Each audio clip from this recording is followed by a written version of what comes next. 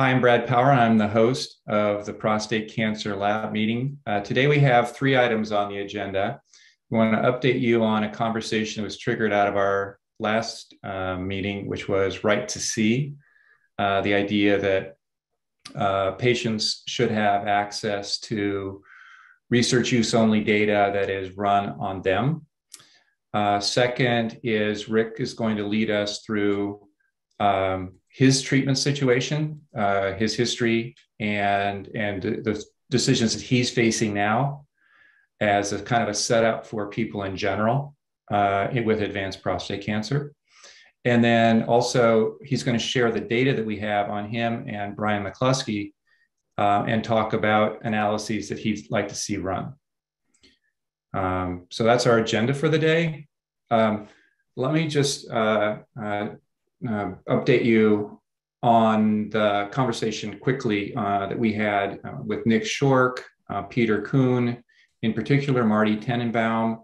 And what they suggested, there are varieties of ways to get around the roadblock on patients getting access to research use only data. One is to have a workaround with an IRB that Nick Shork talked about, that Rick has gotten. Another is to broaden that and expand that, and that's what we're talking about. And apparently we can set up an observational feasibility trial, which lowers the barrier on like a classic randomized clinical trial, which is prospective and is very expensive and slow. So we're working on that, trying to find principal investigators and or organizations that would fund such a research activity. So if you know anyone who's a PI, potentially a PI or a research organization that would want to fund that kind of work, let us know. Anything on that, Rick? And of course, the other front is to go through the regular channel. So Rick's trying through City of Hope to get his tissue through the tests and the machines that they have that would be CLIA certified or that would be accessible to his oncologist. Anything to say on that front, Rick, about the general right to see for your, for these advanced tests? Not specifically. It seems like things, but generally, it seems like TGen is moving ahead with getting approvals to work with Akoya and Enable. The reason I can't say specifically is Akoya and Enable doesn't want to talk to a patient. They want to talk to TGen, who has the protocol in place. So I'm kind of boxed out. I get a little update that things are moving ahead, and I'm very excited about that because I would like to be the first of many. And I'm really interested with what Rick Davis is going to say because, we had such a good conversation last week. But in general, I'd like to see this available to everyone who has the means. I think it's pretty modest, a few $1,000s. So just a generality, I think it's getting closer, but I don't know specifically. Okay. I wouldn't mind inviting a little introduction for a few people that I don't know and that I'd like to welcome. If I don't know Chandra or Jan or H. Messerly, if you guys wanted to just say a quick hello, I thought it was very interesting to get the little background from, Saeed and Alex. So if you guys wouldn't mind just saying a quick hello. Sure, I'll go first. I'm Chandra Kota. I'm what you call is a medical physicist. I don't know if any of you have had radiation treatments before, you would know. Yes. I'm currently working at Yale. I'm interested in looking beyond just my immediate job, day-to-day job, and see how I can help patients out with maybe some of the newer radiation treatments and ideas coming out of the research field. Beautiful.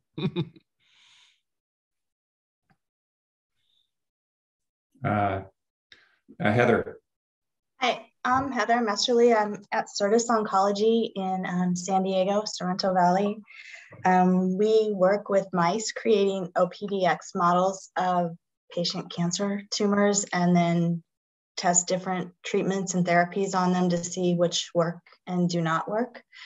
I'm not a scientist, I'm the patient manager here, and I'm learning so much by sitting in on this, but I'm just if anything pops up that it seems like Certus might be able to step in and help, I'll definitely let you know. And if you're in the San Diego area and you want to visit our facility, you can. Oh, perfect. Thanks, Heather. That's work one in of longevity. And that's one of many. I'm sorry, what Certus represents is one of many kind of vectors that we're exploring or work streams, and that's the organoid and testing. And so Certus offers traditionally mouse models. Right. So, and Brian is in the San Diego area. So we're hoping that we can have that conversation and see if it would be suitable, because both Rick and Brian, and I think other patients, they sort of go, I don't mean to say this badly, but they bounce between treatments. And so they're constantly in the mode of testing. And so they have the ability to take a long lead time in terms of getting a testing environment set up for themselves, because they're going to be coming back to decisions repeatedly. Yes. So I think the profile of the prostate cancer patient fits for the Certus services. Yes. Okay. And Jan, you want to introduce yourself? Well, I've been here before. I think I've met Rick, but I'm a patient. I'm just a patient. I'm not a scientist. I have castration-sensitive prostate cancer still, so I'm lucky in that way. I just inquired with my doctor as to whether I could get the lutetium-177. They said nay, because I have to be castration resistant, and I have to have the Taxol treatment, and basically I have to be further along in my journey, I guess, before I can access that technology. So anyway, that's about it. Thank you. Yeah. I think we'll get into that. I think Rick will tee that up. Rick, we have two Ricks. I think Rick Stanton will tee that up, and I expect Rick Davis to comment as well on all these the treatment options and the considerations of prostate. I'm going to turn off my video because I'm eating and stuff, so I didn't want to. Yeah. Okay. You're in. I think he's in the Seattle area, so I understand when Laura's having lunch, but it's 9 a.m., so I don't know. Maybe late breakfast. Okay. All right. So next topic, Rick, take it away. I assume you want to start with. There were two topics. One is treatment, and then the other is the data that we have that would inform that treatment. So I assume you're going to, lead us through that conversation. And I would encourage everyone to, interrupt with questions as we go to make it more conversational. Thanks. Yes, thanks. Thanks, everyone. I thought I'd start off with how am I doing? It's always, when I was on other hackathons, it was always interesting. How is the patient doing? Well, I had some good news this week, and I always like to share good news. I think it's a little crazy that I get my PSA blood work done at the same time I get my docetaxel infusion, especially when you're near the end of your rounds. I just completed 6 rounds with, and I got a 80% infusion because I started getting tingling in my fingers.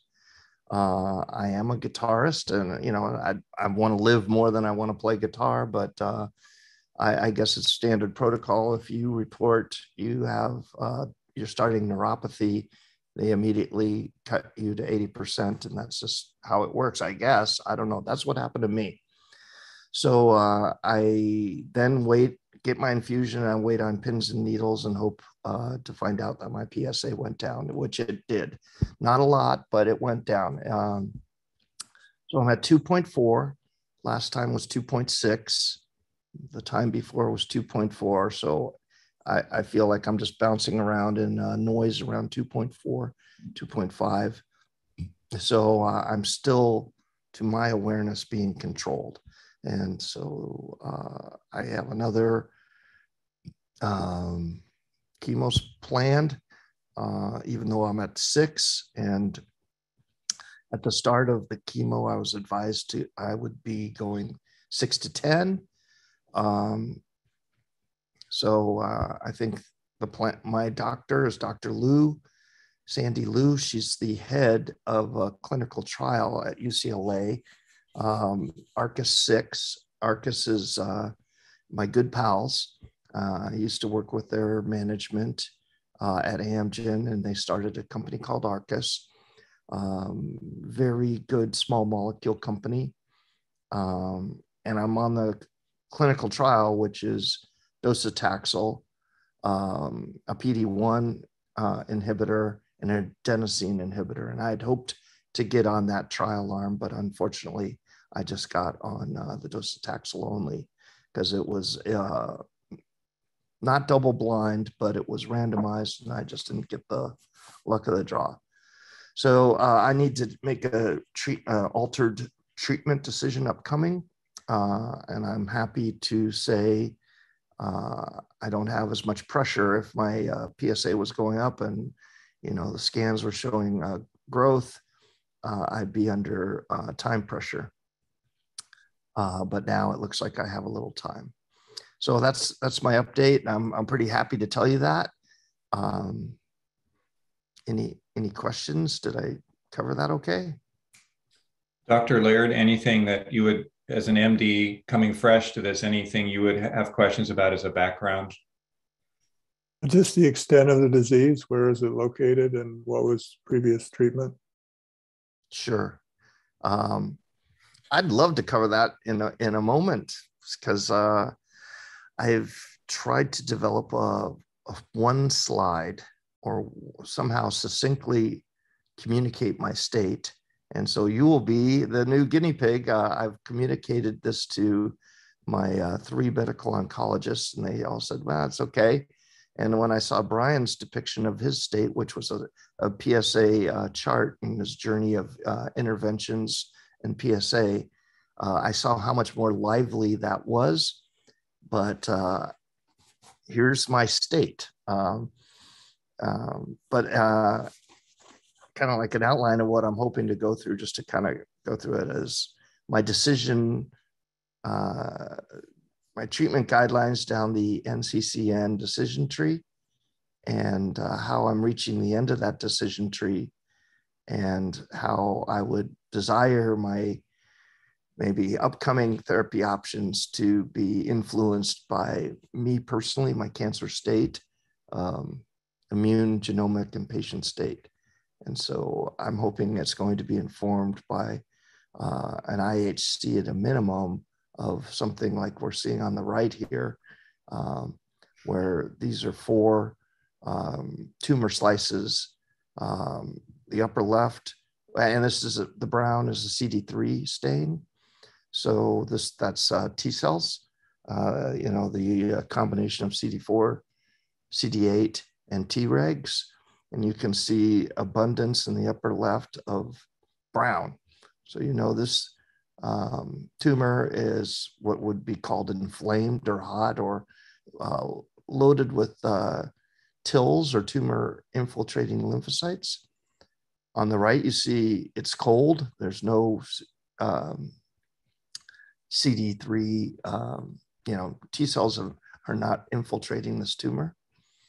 On the lower left, you would see that if you did an RNA-seq, you would think that you have good infiltration, but you can see that I'd call it the moat of exclusion. There's an immunosuppression that the T cells are unable to cross this boundary. And in the lower right, you can see basically a very low tumor infiltrating lymphocytes, but they're there. The reason I bring this up, these 4 states, is they could, to any researcher who understands how T cells work, this would influence your selection of immunotherapy.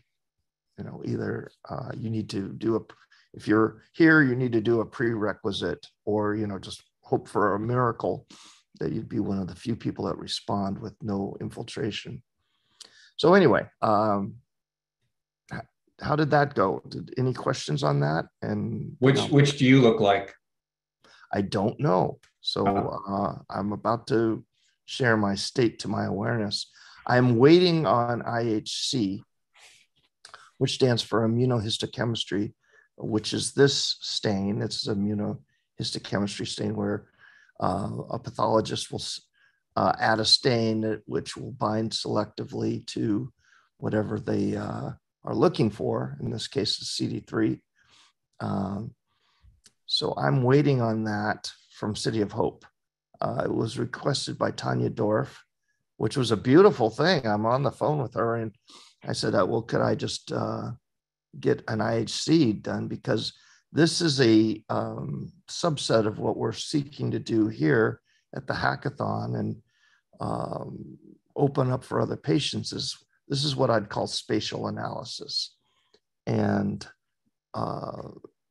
Akoya, Enable, NanoString all do very deep queries, and they're not mainstream and they're research use only, but I'm hoping to do what is standard, IHC, and compare it with some of these other technologies to make sure they all kind of say the same thing. So I certainly hope, and any patient would hope, that they're in the upper left, or at least the lower right. You want to have, if you have no, like if you're in the upper right and you're cold and you have no tumor infiltrating lymphocytes, to human awareness, common like a PD-L1 blockade inhibition is not going to work because there's no T cells to modulate here. So let me get back to my next slide, which is going to be a dense slide, but I'm hoping that it'll communicate where I'm at. Rick, could I make a comment on that? Please. Yes, please. So thank you for that. Your upper right-hand slide to give immune therapy is probably a waste, as you probably know. It's not likely to be beneficial. So prepping that microenvironment is really a key. How can that be shifted? Always a key issue. There's a group, they're not sort of set up commercially, but there's a group called Consultative Proteomics at the University of Texas, Dr. Robert Brown, that I've used.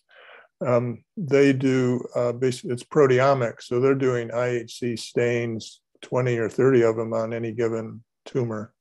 I don't know if you guys are familiar with their work at all. No, that's beautiful. What they do in terms of your particular slide that's directly relevant is they will assess CD8 cells, which you might say are the ones that are going to be most helpful. Right. FOXP3 cells, which are put on the brakes. And so they look at the number of CD8 cells per high power field, FOXP3 cells per high powered field. Anything 2 to 1 or over is considered generally pretty good. And then they'll do CD163s, which are macrophages, which are also key. And macrophages can be in a M1 stage or an M2 stage. And if they're in the M1 part of and they transform back and forth.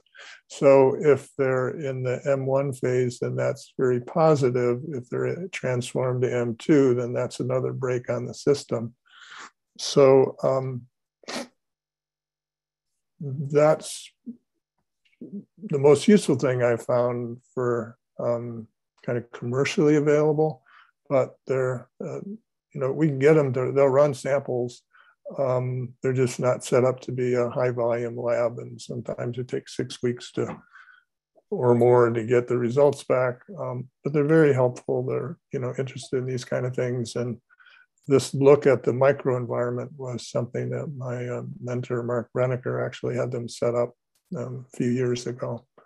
So they also have, you get a protein fingerprint, which can give one a sense of which of these genetic changes are actually driving the tumor and which aren't. No oncologists are going to make any treatment decisions based on this, but in terms of looking at the microenvironment terrain, there often are off-label products that can be used to help in the microenvironment. That's beautiful, John. That's so insightful. I feel like, okay, we're ringing the bell here. So I feel like going 20 deep in IHC. Do you need 20 different slices of tissue? Or are you able to stain and wash? I think they end up with 20 slides. If they can get a hold of the block, they can make a lot thinner slides than the typical path labs. But, offline, glad to help you get set up on that. Are you familiar with Akoya and NanoString's spatial efforts? I'm not. You're going to love them. So it's immunofluorescence. It's just like an IHC. You're able to do it on one slice of tissue. Immunofluorescence allows stain and wash. So you're tagging a fluorescent molecule, typically red, green, blue, some color, to an antibody.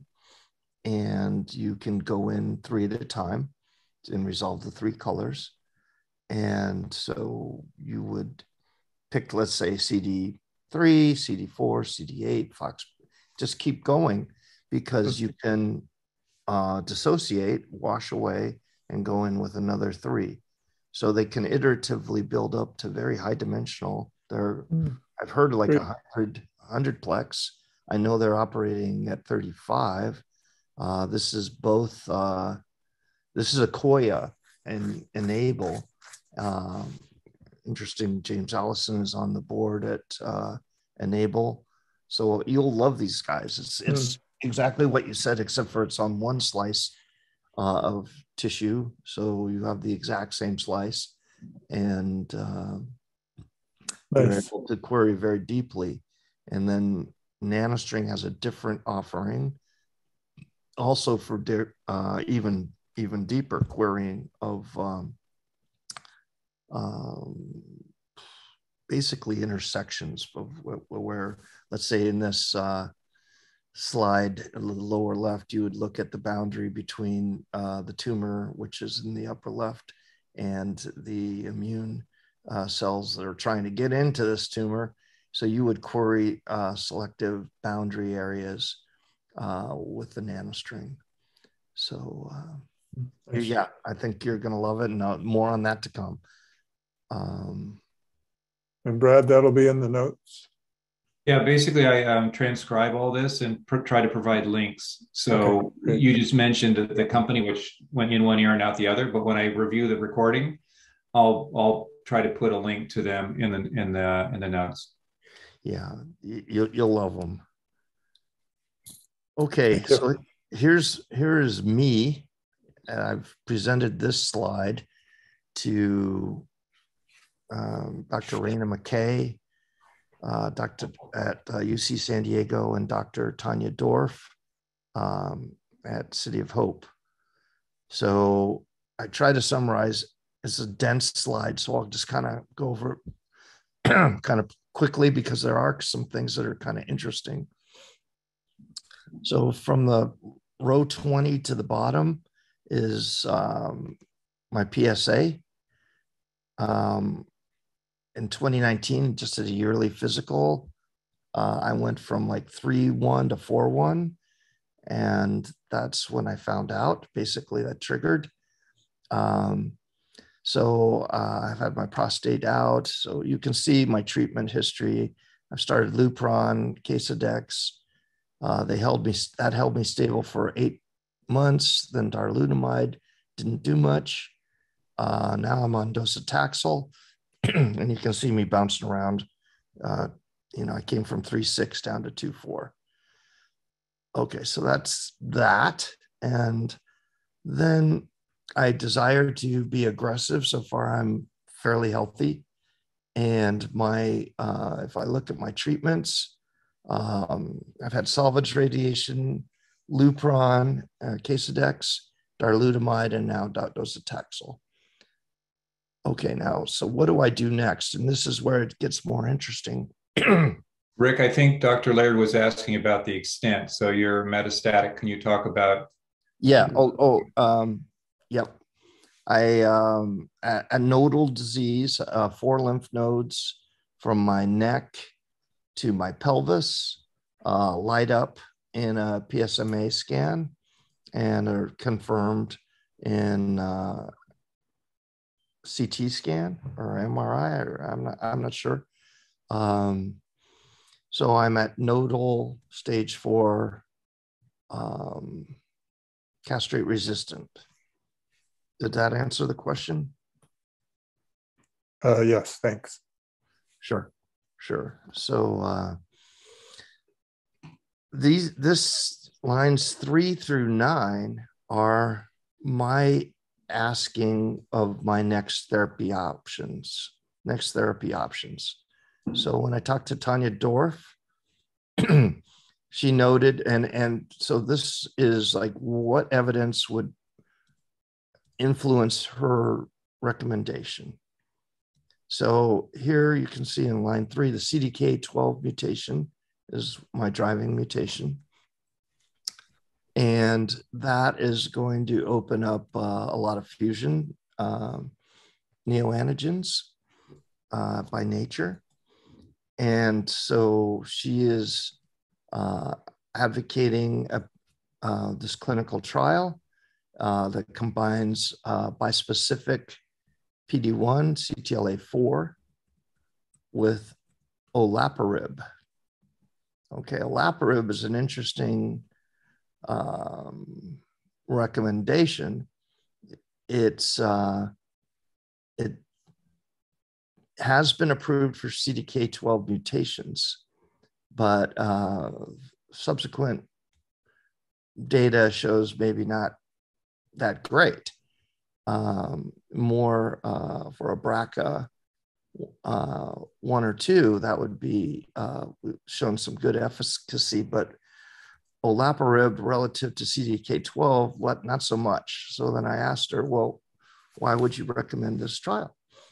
And a big shout out to Rick Davis, because, our discussion last week, totally changed this actually, and I'll get to that in a moment. But she said, well, olaparib on its own as a single agent probably wouldn't do anything, but in combination with the PD-1 and CTLA-4, think it might have a good fit for me. So I said, oh, okay. So then we move on. So that is what one of the leading medical oncologists recommends for me coming up after chemo. Okay, then Dr. Raina McKay she came up with several to consider, with her top one being a PSMA CAR T. So that sounds pretty good. I don't really know that much about it, but why would she say PSMA? Well, there's 2 evidence notes that why it'd be a fit for me. Population studies would be the first, just like metastatic prostate cancer patient guys like me tend to have a high expression of PSMA. Okay, so that's population study. It was also confirmed in the RNA-seq. So I'm super high expressor, so is Brian, of PSMA, and it was also confirmed by the PSMA scan. So we know that lights up. So anything with a PSMA target is a triple fit for me, from just population studies to the scan to RNA-seq. Okay, this seems to make sense. Another one. Rick, Dr. Laird has a question. Sure, sure. Thank you. It's actually a suggestion. Have you worked, and is this group familiar with the work of, oh God, what's his name? Robert Nagourney down in Long Beach? No. So sort of the bottom line is Bob Nagourney in the 90s started doing chemosensitivity testing, which is basically taking live tumor and exposing it in the test tube to multiple different chemotherapeutic agents. There were many other people doing the work at the same time. The science was crappy. The whole field got discredited. But Nagourney and a couple other people done excellent work over decades. And in the test tube, you can test different combinations to see what's going to work. In general, if he finds that a tumor is sensitive, that will be borne out 80% of the time clinically. If he finds that any particular chemo is ineffective, that's borne out clinically 90% of the time. Now, Nagourney is one of the smartest oncologists. In a room of oncologists, of 100 oncologists, he could most often be the smartest one. I mean, he really looks at this stuff deep. He's world class. He's had to, he's got a tough ego. He's taken a lot of hits from the profession, but it turns out some of his work has actually led to standard of care combinations, gemcitabine carbo and carbotaxol, carboplatin, excuse me. What the larger point that I'm getting to is that trials are a crapshoot, and the percentage of success, you guys probably know better than I do, but my kind of sense is, maybe 15% would be pretty good. Maybe some trials are higher, but it's kind of a crapshoot. So my sense is it would be rational for my patients, and I want to say I usually don't give any advice to anybody until I've looked into their case for 4 or 5 hours, and I don't really know your case or what's going on, but I have the general sense. And this is more of a wide open conversation kind of format. To me, it makes sense to go the Nagourney route before you go into trials, because you're looking at 80% or 90% accurate, clinically useful information as opposed to 15%. So I would go that route first and get his assessment. The larger issue here is he doesn't care so much about genetics. I mean, he'll look at it, he'll look at the proteomics. He looks deeply into what are the mechanisms of this cancer, but he's sort of like Harrison Ford, when that scary Arab guy shows up in the market and he's waving all of his swords and stuff like that. He just pulls out his gun and shoots them. Nagourney cares, will the treatments kill the cancer? So he sort of cuts to the chase kind of guy. Well, I think you like him. This guy he's great to have on your team. If you've got nodal disease, then it's highly likely that a centimeter of fresh tissue, which he needs to get to his lab the following day, but a centimeter of fresh tissue is probably readily accessible. Some patients just can't access it. It's hard to get. So whereas the proteomics is stored tissue, Nagourney needs fresh tissue. But I just sort of insert that as before you go down the trials avenue, consultation with him is definitely worth doing. That sounds great. did I spell his name? Nagourney? Nagourney, Nagourney Cancer Institute. He's got an old, what do you call it? He's got an old talk, TED Talk. He's got an old TED Talk on his website, but you get a sort of a flavor for him. Thank you And very he can much. consult with oncologists. I mean, he's not just a lab, he's an active practicing oncologist. So he knows the challenges, and you could probably go down to his setup there, and he's got surgeons who, he's worked with for a long, long time. They can work it really smoothly, or you can, we can send tissue to him anywhere in the world as long as it gets there the next morning. But to do it on site does have an advantage. You're more likely to get the cells as viable as possible.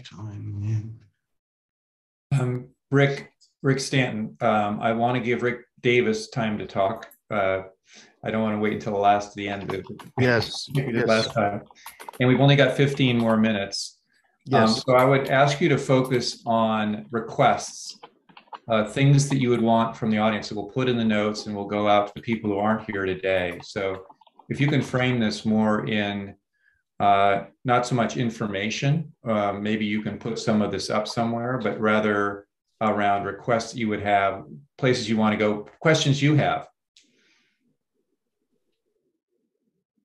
Okay. I feel like I would like to invite Rick Davis to talk sooner than later as well, because he was so influential in my awareness and decision-making during the week. So I can frame this, Rick, with these were the recommendations by Tanya Dorff and Raina McKay. When you gave that beautiful talk or suggestions about Pluvicto, like, hello, why wouldn't you be doing something that has, some evidence behind it? It was like shocking because it didn't come up in my 3 out of 3 clinical oncologists. So I queried all of them during the week. I got a response, a beautiful response from Dr. Sandy Liu, who's my current treating one under the docetaxel and the ARCUS trial. Her response was, yes, Pluvicto would be a very good option for you. So that is so interesting, because until I brought it up, because you brought it up, wasn't even on the radar. And suddenly it's a very good option. The other option is a crossover that I can actually go to. I can stay on docetaxel with the PD-1 inhibitor and the adenosine. So I wanted to say thank you, Rick, because I believe Raina McKay also, but I got to look at her response specifically. But basically, you fleshed out something that that was great. Yeah. So please weigh in here, Rick, because I wanted to say thank you for. It's a pleasure. It's what we do. Sometimes you can't see the wood for the trees, and I also want to follow up and thank Dr. Laird, because I think he's saying the same thing. We can be looking around and running around in circles in the spiral staircase up the ivory tower, and there's some really good stuff that's out there. I don't know. I put Nagourney's link in the chat window so you can go straight to it. I don't know how much experience Dr. Nagourney has with prostate cancer, but it's an unusual, it doesn't behave exactly like everybody else, like other cancers. I'm just looking at this chart, and something that Dr. Laird said and suggested Nagourney actually came to me simultaneously. Your disease was strange from the first place, because it's been very aggressive, but it only showed up as 4+3. And when I say only, 4+3 is relatively aggressive, but it didn't have a Gleason over 8. So I am thinking and wondering whether your slides ever got reread, whether Epstein at Johns Hopkins ever looked at them, and whether in fact your disease was a much higher Gleason, which would explain right now, and if it was possibly introductory disease, which a lot of lesser pathologists don't identify unless you actually ask them to identify it. Now, why would that be important now? Why do we need to know that now? Well, if you had higher Gleason, if you had introductory disease, and you had very low PSA, then there's reason to think that from the outset, your disease didn't really behave like an adenocarcinomic disease. And there may have been mutations in there from the very beginning, which didn't allow you to respond properly. Now, one of the treatments that we've seen used in that situation is adding a platinum-based chemotherapy. And I think you're just getting docetaxel right now. And I would be doing a little more work to look at those cells and see, well, did they look like small cell? Did they have like a neuroendocrine aspect to them originally, or even now? And if they did, maybe we should be adding something to the chemo. Now, this is totally separate from the PSMA discussion. But, you know, when we go to these docs who are supposed to be so good and they don't see the obvious. And sometimes it makes me a little crazy. Were you diagnosed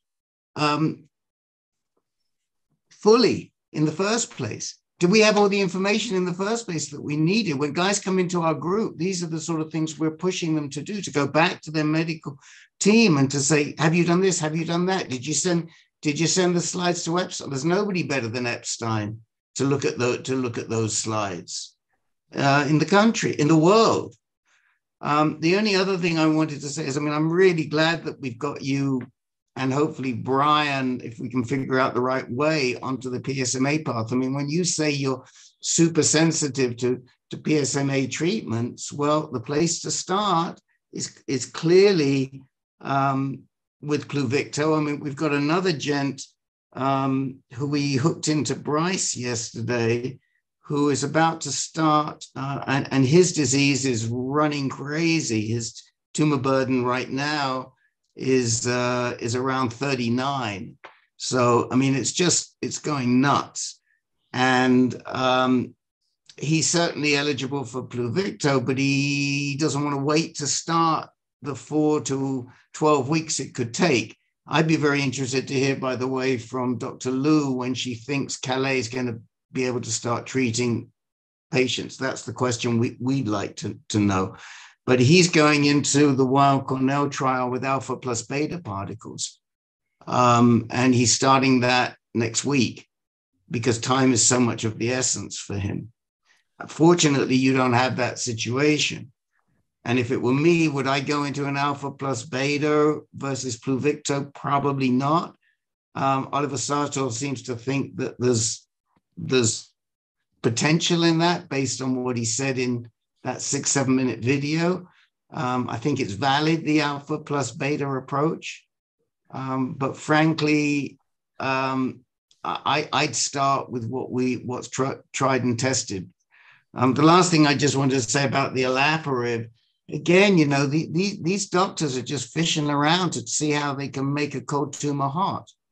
And the only reason they want, and you got CD12, so that, olaparib. The problem with olaparib was that in that was it Profound? I forget the name of the trial, but in that trial that Maha Hussein led, they went for a basket approach of approval, and they got all these mutations approved by the FDA for the use of olaparib. But what they didn't do is show them which of those mutations were effective and which were not effective. They applied for a basket and they got a basket approval. But in fact, the only mutations that were sensitive to the olaparib were BRCA1, BRCA2, and maybe, I think with about 7% of people, ATM. And the whole rest of them, they were not. And now you've got people who are all excited because they've got, you know, a PALB or an AT or a CDK12 or something like that. They think, oh, olaparib's the magic bullet. No, it isn't. And you know, we have to tie these guys back, and we have to stop getting these docs to view some of our folks as fresh meat, because that's driving me a little nuts. So I'll get off my soapbox right now. I think it's a beautiful soapbox, and I want to mention thank you to all, because you mentioned something about your friend who he's out of time, you know, and I am happy, very happy to say that I'm currently, you know, whatever treatment, I'm suboptimal, I'm out, you know, at least I'm under control for today, and that gives us a chance to be proactive rather than reactive. Right. I mean, when you're in a reactive mode, when your parachute fails and you're falling, it's like you don't even have that extra week or two to get the paperwork done, to get scheduled, let alone figure out what to do.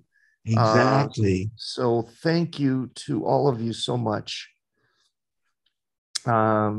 I will spend 1 minute, and only 1 minute, so on the slide, because it's kind of interesting that I've been very lucky to have TGen, Translational Genomics, help me with Nick Shork. So we see these possibilities for my next treatment. And again, thank you, Rick, because Pluvicto is now on there.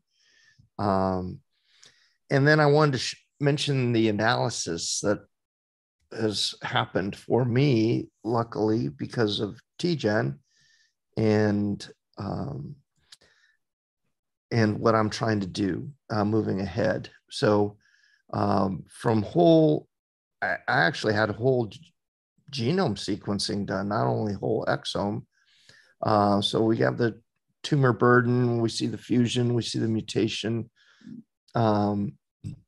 Also done on me was a neoantigen analysis. So similar to Shirley Pepke, my buddy Guang Fa at TGen gave a beautiful neoantigen analysis of my tumor, which is plentiful because of the fusions. And I have a lot of fusions. Then also TGen was able to identify the overexpression. Rick, you mentioned that I feel that I'll be sensitive to a PSMA. I don't know that, but I do know that I express PSMA highly, so that's encouraging. There's a connectivity map going on for me. There is an organoid study going on for me. So along the lines of testing therapeutics on organoids, that's happening. So it's just very nice analysis that TGen has brought to the table.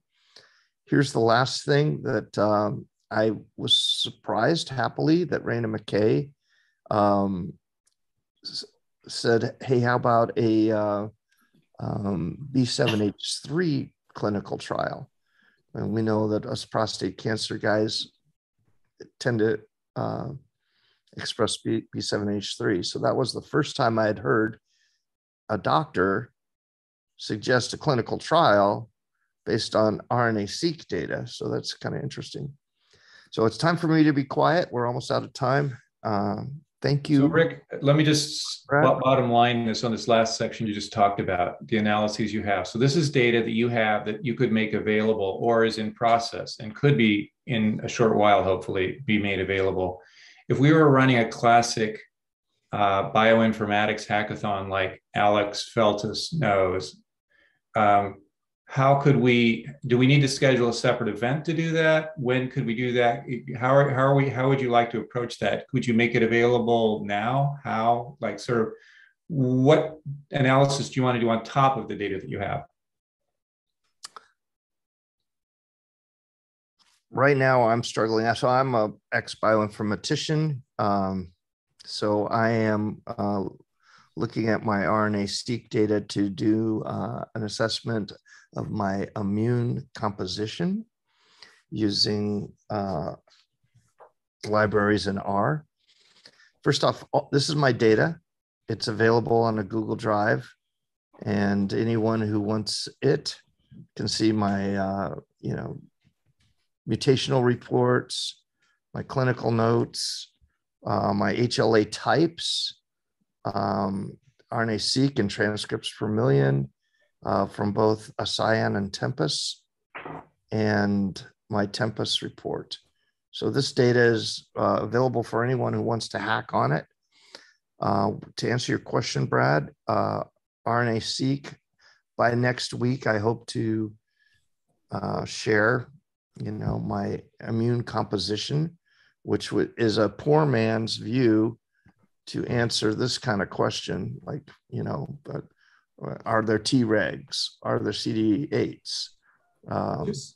So you can estimate that rather exquisitely, supposedly, with this immune deconvolution. And if anyone wanted to help on that, that'd be great.